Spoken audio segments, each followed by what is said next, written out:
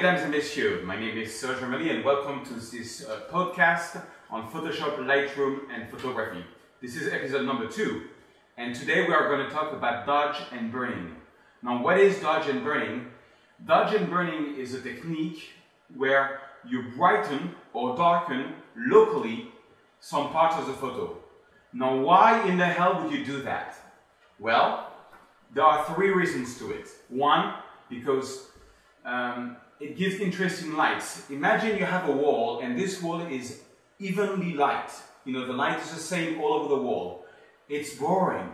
Now, if you put a little stroke of light on that wall, the light becomes interesting. And that's what photography is. The writing of the light, the quality of the light. Better is the light, better is your photos. So that's the first reason. Because you get more complex lighting, so they are more interesting and so they are nicer. That's the first reason why we dodge and burn. The second reason we dodge and burn is to direct the eyes of the viewer. The eyes goes to the brightest part of the image and they go away from the darkest part. Let me show you a little example.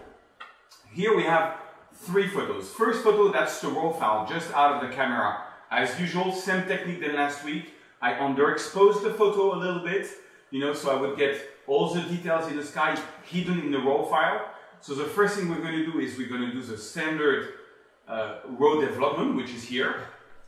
And now we do the dodge and burning, which is that. Okay, now let's compare the two, with and without dodge and burning. You see the difference? The one with the dodge and burning is a bit more interesting. The eyes are drawn to some parts of the image. And that's what we're going to do today. This is actually the photos we're going to be using in this tutorial. Okay, and the third reason why, it's because it's just cool. Dodge and burning is cool. And one thing you should know, it's been around for a very long time. Even in the film days, it was used by labs big time. Because, dragging the attention of the viewer, making more interesting light has been around since, the 50s and maybe even before that. So I say, let's get to the tutorial and let me show you how you can do it just using Lightroom 4. Bonjour, so here is the tip of this week. This is a photo of Montmartre, the city I live in Paris, an area of Paris called Montmartre. It's a very old part of Paris, which is beautiful. I often go there to make photos. And actually this is like a 2-tip type of tutorial. The first thing I'm going to do is retouch this photo so it kind of looks a bit better. And then I'm going to do the dodge and burn tip that I talked about at the beginning of the show. So we get a progressive real before and after. I'm going to right click on the photo and create a virtual copy. Okay, and I'm going to work on the virtual copy. So this is the raw file. It's like last week episode. I took this photo right into the sun, underexposed it. So you see the first part of the photo is pretty dark. The top part of the photo is pretty light because we have a lot of contrast. But thanks to Lightroom 4 and its powerful features, we are going to be able to do something about it. So first thing first, I'm going to bring down the highlights so that we see a bit of the sky here. Then I'm going to open up the shadows. Okay. And I'm going to do a neutral density filter because the sky is still too bright. So I press on neutral density filter.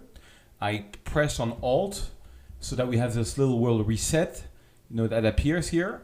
And now I'm going to back down my exposure and I'm going to click and drag and make this the sun, make the sky appear more. If I go down even further, I can even boost a little bit the saturation and maybe bring down the highlights even more so we get more details in the sun. Maybe bring this even further down. Okay, see before the neutral density filter, after. Makes a big difference. Okay. Next, I'm gonna change a bit the temperature because it was warmer. It's a bit cold, so I'm gonna just, on the total creative decision, bring the temperature a bit to the right and the tint a bit to the right, so we get a more, sort of warm feeling here. All right. Next, now that I have my my colors balanced, this is where I do, the luminosity is balanced. Sorry. Now I'm going to do the whites and blacks. So I press Alt on the whites and I'm going to go to the right until I see some pixels appearing, which means these pixels are 100% white. Okay, I can keep on going. Okay, about this. And now I'm going to go the opposite. I press Alt and I'm going to get the blacks to the left until I see a bit of pixels which are black, meaning they are like 100% black, and I let go. So it's already quite a change. Maybe I'm going to contrast this a little bit more. Yes, something like this. Okay, so that's the first step. It already looks a lot better because this is where we started and this is where we are. So, you know, Lightroom 4 settings are really amazing. What you can do with just a few sliders, I'm always amazed at that. Now we're going to go a bit further and get into the real tip of the week, which is a dodge and burn, ladies and gentlemen. So I right click and I'm going to create a third virtual copy because I want to show you the various processes real fast. So as I explained, the theory is that more interesting and more complex and more partially lit an object is, more it's interesting. More the light is uniform, more it's boring. Let me give you a demonstration of this. So I'm going to go into the brush. That's the magic tool to do a dodge and burn within Lightroom 4. I'm going to go for the exposure, and I'm going to make the exposure just a little bit more, and I'm going to make a little circle around here just to create, you know, extend the light from this to the bottom to make it, if there was a spotlight. There was a spotlight, but it was not strong enough. And I think it's interesting to make it stronger. So if I go and take the exposure a bit more up, it gets really strong and fake. But if I let it go down, it and kind of looks cool. And one new option in Lightroom 4, I can even make it match the color there by warming it up. You see? Now we have a little spot here, and I think it makes a more interesting light. Let's do the same thing with this one. So I make my brush smaller. Or one thing I didn't show you is that, you know, I'm at my feather is at 100, meaning it's a very smooth brush.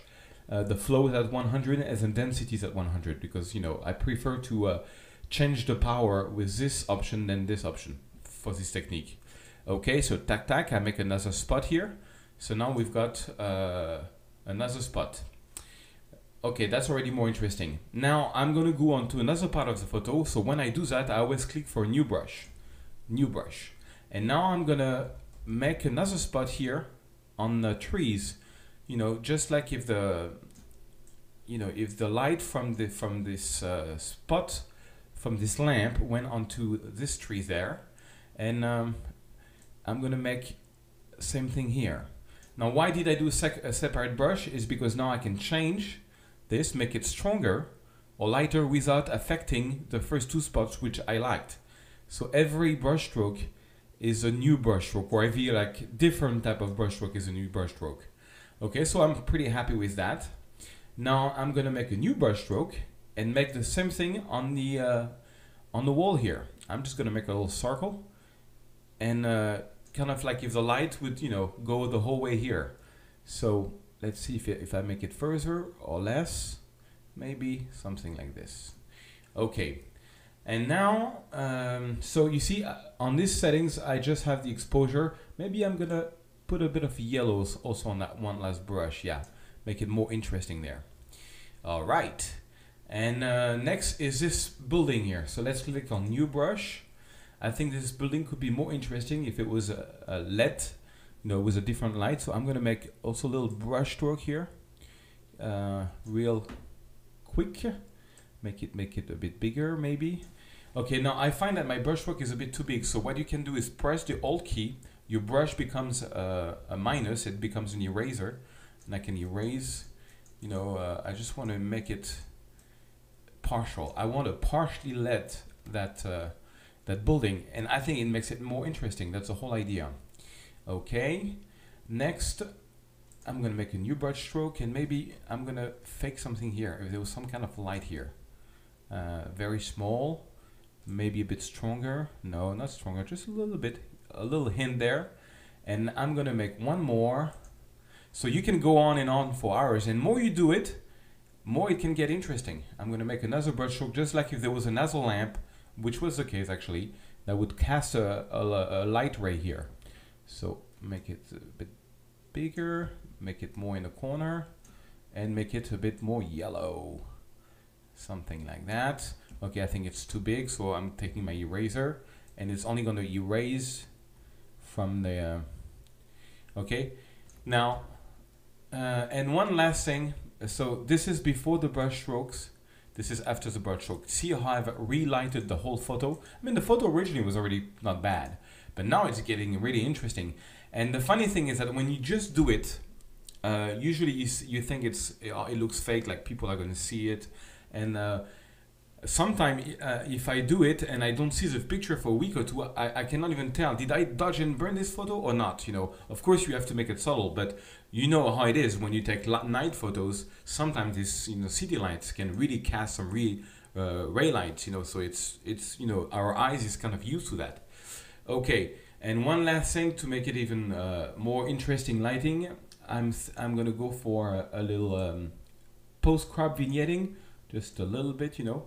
And as I explained in the middle, you see the eyes is gonna go toward the lighter part of the photo cell. So the light is gonna go here, here, here, here. You know, it's really gonna get the eye inside the photo.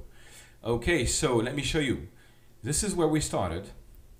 Now we first did this, not a bad, you know, good student, and now we went to this. You know, it's quite an evolution, but I do this on every photo, and I think it's really interesting. I remember at first when I was doing that, I had the feeling I was really cheating because I really was impressed by how it would change a photo. And then a friend of mine showed me some, or actually didn't show me, but explained me, because he's quite an old man and worked in the 50s and the 60s and with professional photographer, and explained me how a very famous photographer, Mr. Cartier-Bresson, I think it was, had this photo of kids playing in the city, and they had like 50 parts of the photo that I just did, like with little dodge and burn, you know, make it brighter there, make it you know, darker there. And apparently this has been going on for like you know, 100 years as a technology of dodging and burning. So this is not new to Lightroom 4.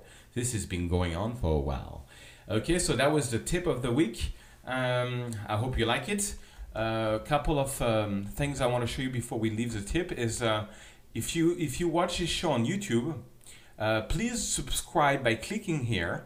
This way you will get an email every week with the new episodes. It should be coming out every Monday, but if you subscribe, you are sure to get them. Okay, another way to subscribe is if you go on iTunes and you go onto the iTunes store and you type, for example, my name, which is Serge Ramelli. I'm from Paris. Serge Ramelli, Serge Ramelli. I'm from Los Angeles. And you press enter. And well, here, podcast. You see there's a podcast. You can click on the podcast and you can subscribe for free, and you will get automatically on your Mac or on your PC the podcasts every week. So that's two ways to stay in touch with me. You can also follow me on Google+, which you will find on my website. If you go on, for example, on the blog, you have a link there to my Google+ and YouTube channel. And if you go on the App Store and you like more of this training, App Store is just a link on my website. There is all my training there. It's 2 hours courses for most of them, and it costs $6. You can either click here and get them on your iPhone or iPad, or you can click here and you get directly the videos in HD with all the source files.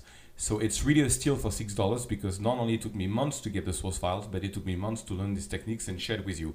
But anyway, I like to do it. Apparently people like it, so I keep on doing it. And voila, that's about it. Let's get back. Okay, so I hope you liked the tutorial. And before I leave this episode, I just wanted to give you some inspiration. And this week's inspiration is my mentor, Scott Kelby. You probably all know him. He's an incredible teacher. He's been around photography for a very long time. He's the Michael Jackson of photography. And I have been an NAPP member for many, many years. And it's an incredible association where you get incredible discounts and very good tutorials. Also, I subscribe to Kelby Training, and I've been subscribing since day one. I've done dozens and dozens of classes there. You've got the best instructor on the planet. I don't get any commissions for saying that. It's the truth. I am a professional photographer today because of Scott Kelby and because of NAPP. So that's why I wanted to mention that, because it's a true inspiration for me. Plus, Scott is an amazing and funny guy. So thank you for watching this episode, and I'll see you next week. Bye-bye.